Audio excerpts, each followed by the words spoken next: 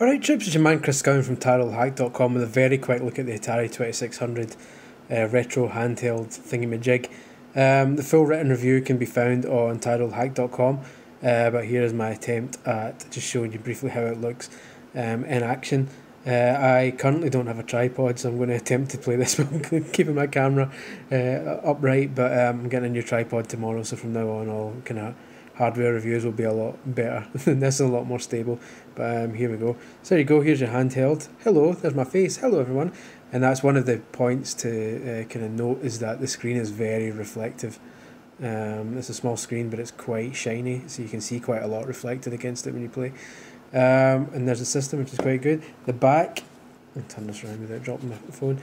There's the back. The problem is, as I mentioned in the review, this is very loose, so even just the slightest tap and it's up, you know what I mean? So you can close it, but like a really brief, I'm barely even putting any pressure on it here, and it comes loose, so you need to kind of be careful when you're playing it.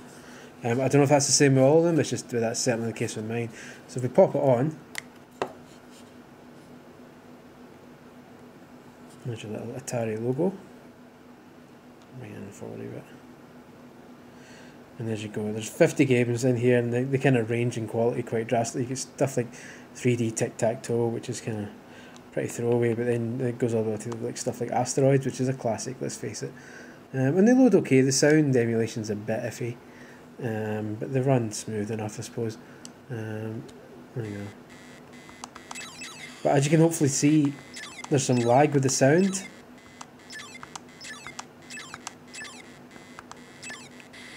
Which isn't ideal. But yeah, it is what it is. And then to put it off, you can either switch it off and on again, or press select and start together, and that brings you back.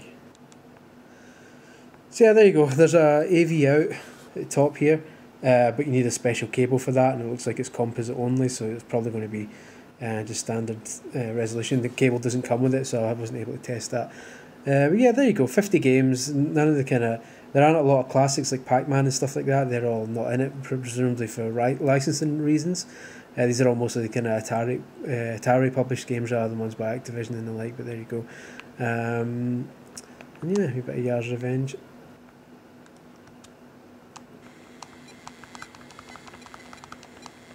There you go, you get what you get from it. This is... yeah, it is what it is. It's fine. It's got its drawbacks, most notably the game library and that weird the battery bit at the back. But again, I don't know if that's the case with all of them or just my specific one. But yeah, that's just a quick look at it. Like I say, you can read the full review on TireHack.com, where I go into a lot more detail. But thanks for watching. Thanks. Bye bye.